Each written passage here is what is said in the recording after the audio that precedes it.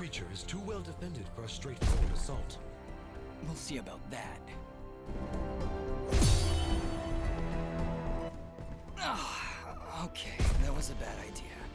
It is practically invulnerable unless you stun it with a parry, like so.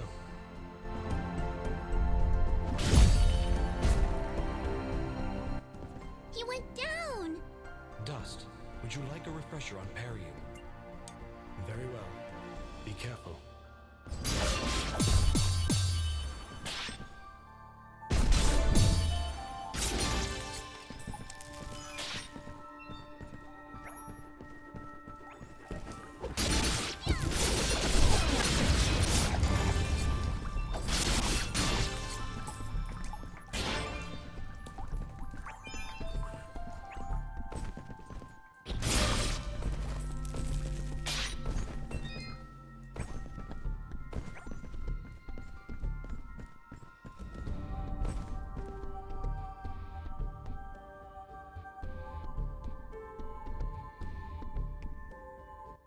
Whoa, what was that? I'm not sure, but it sure did run off in a hurry.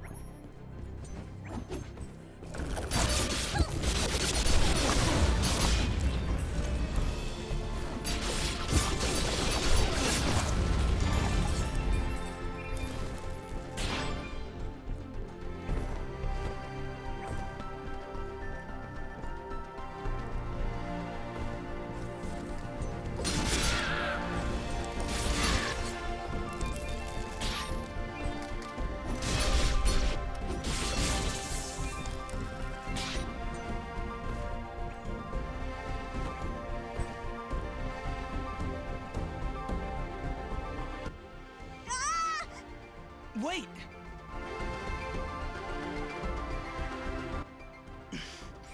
Let's follow him.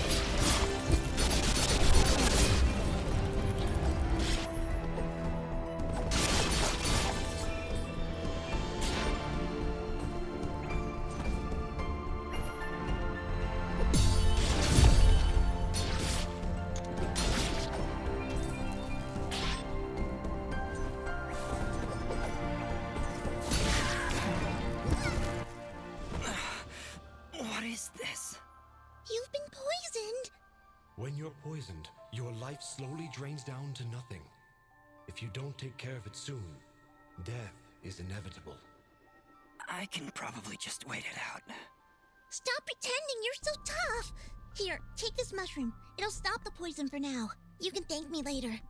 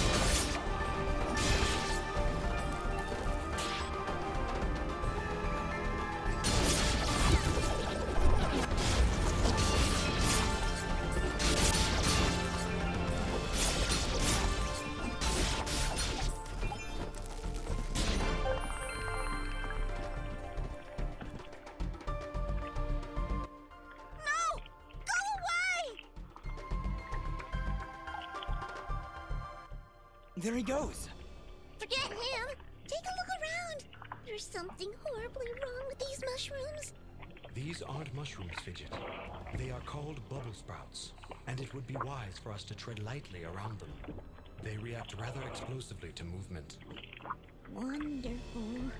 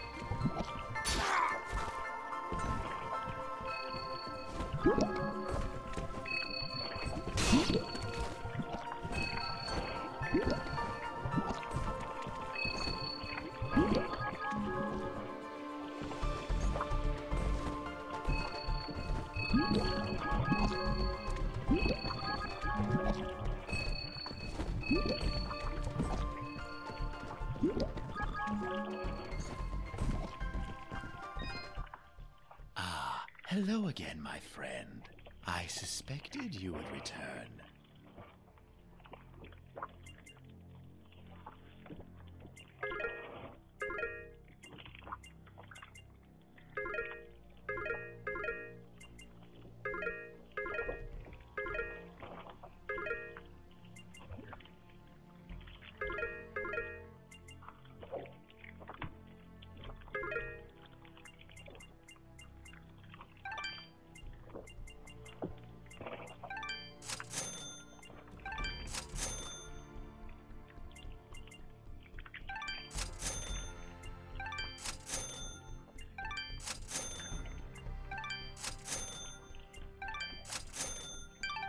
your transaction.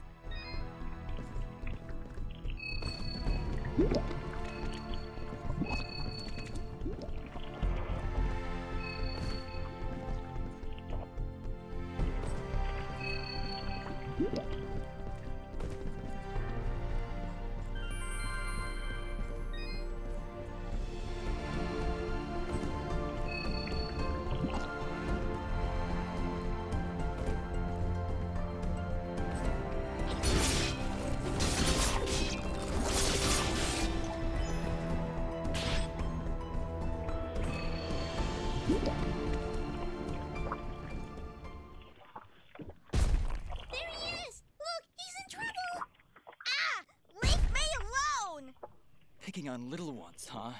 You will most definitely regret meeting me. Keep wary of the bubble sprouts, Dust, or this battle will be over before it begins.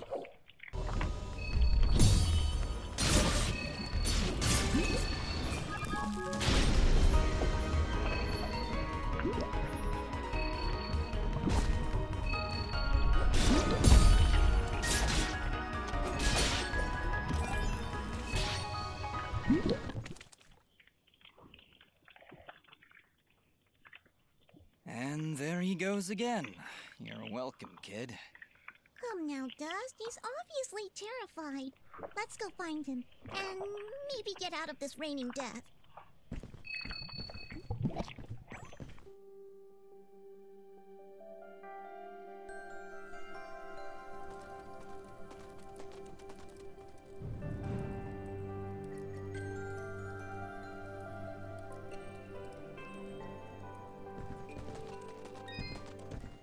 I didn't think those monsters were smart enough to build a fence. I'm certain they didn't. Let's hop on over.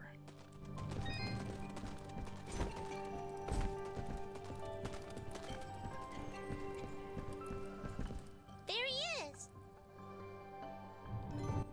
Your father's done gonna have himself a heart attack after he hears about this.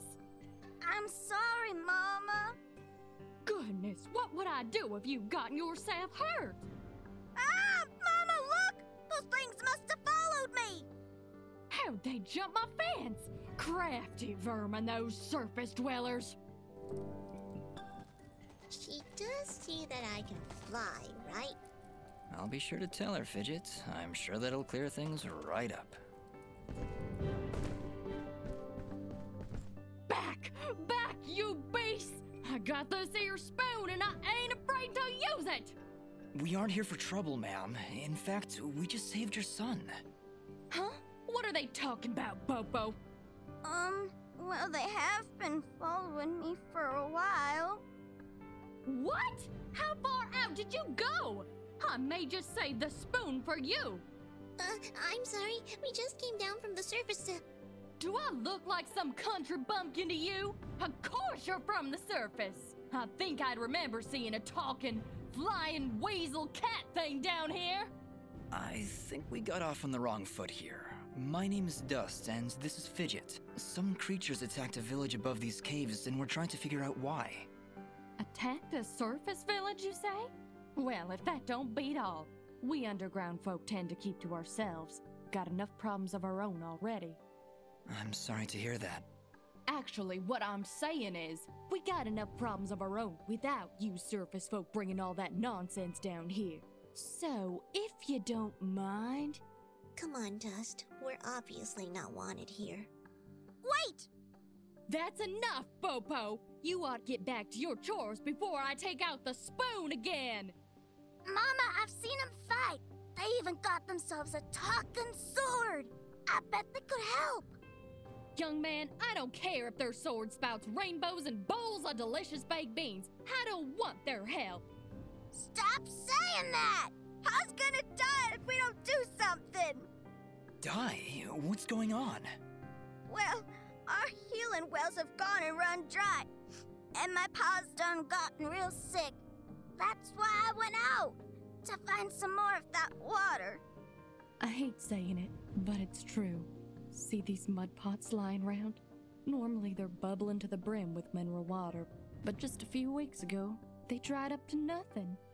But that still don't excuse you from putting yourself in danger like that! I may not be able to help your father, but I sure as heck ain't gonna lose you too! Mama.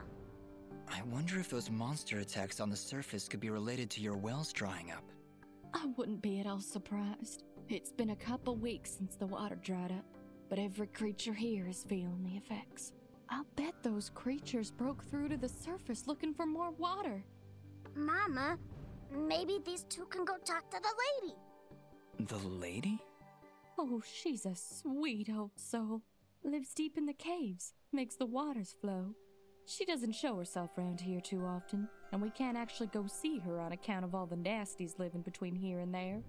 In that case, I'll go speak with this lady and see why she stops the flow of water. You do that?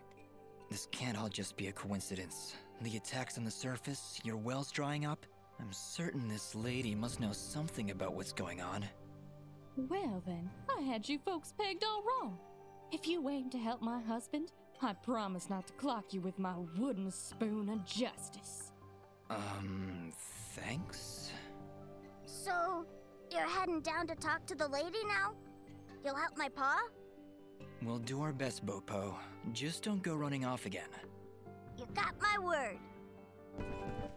I had you pegged all wrong, stranger. Please, talk to the lady.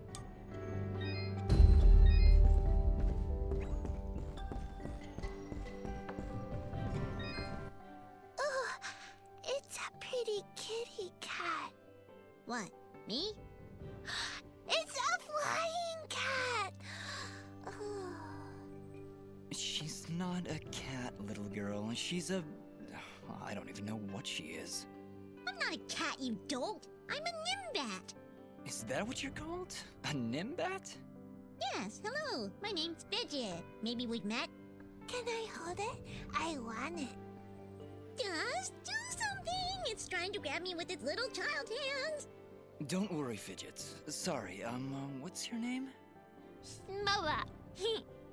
Well, Smobop, I'm sorry, but as much as she might look like one, Fidget is not a toy.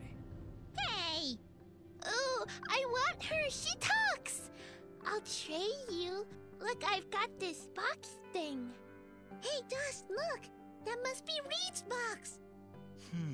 Tell you what, next time I go to the surface, I'll see if I can find a suitable replacement. Then we'll trade. Phew. Good idea, Dust. You know, that shop in Aurora had some things. Maybe the shopkeeper could figure something out for us? Yeah, maybe he can make us some kind of fidget doll for her. After all, she's far too young to take care of a pet like you. Yeah, way too much responsibility for... Hey!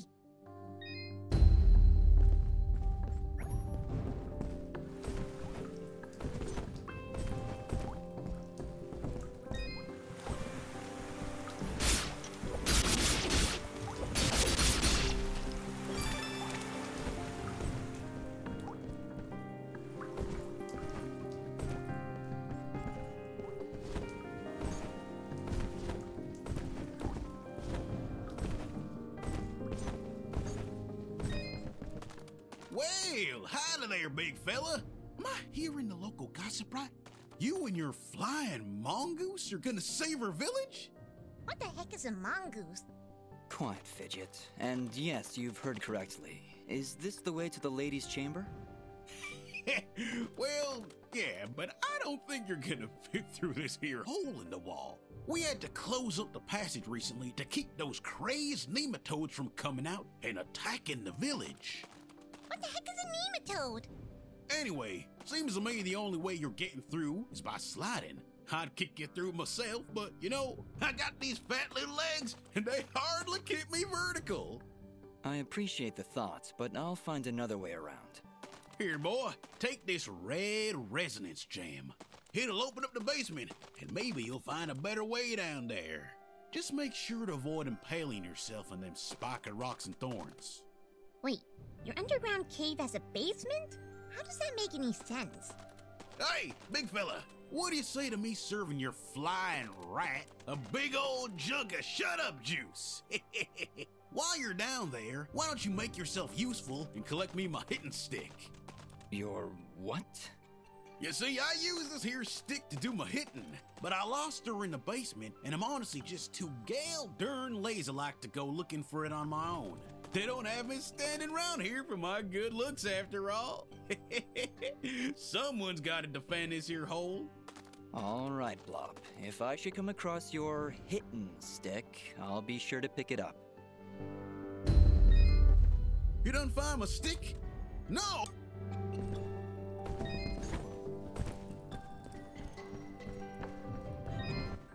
Hello, dear. I'm going to hazard a guess that you're the outsider in town? I stand out that much, huh? Well, it's been years since I've seen someone like you, and it's been maybe 30 years since I've seen a nimbat like your friend here. What a treat!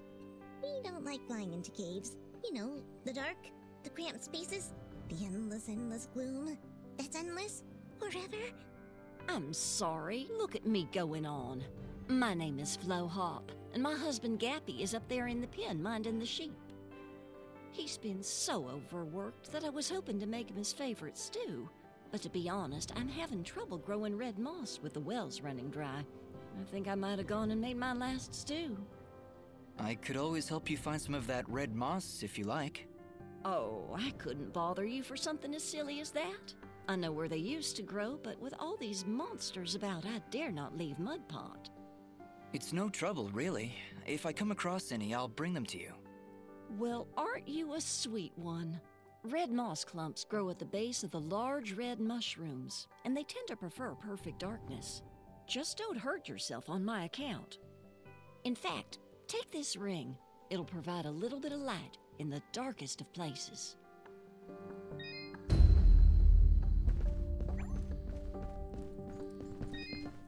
Well, good evening, youngin'. How does anyone know what time of day it is down here? I hear the two of you are helping out Poke Pop. He's in a bad way. Excuse me, my friends. Hope you don't mind, but I gotta get back to searching. Did you lose something?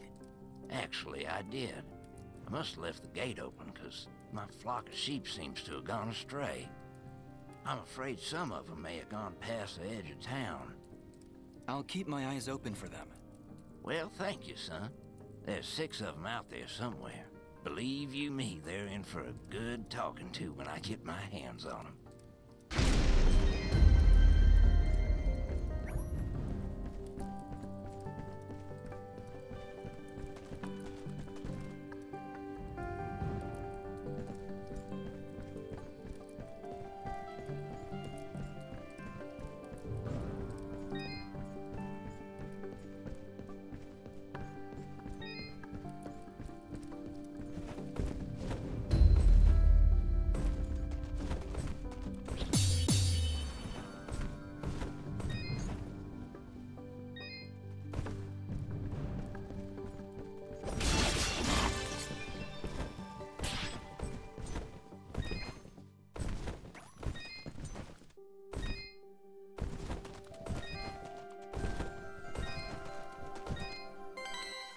Wait, did you just...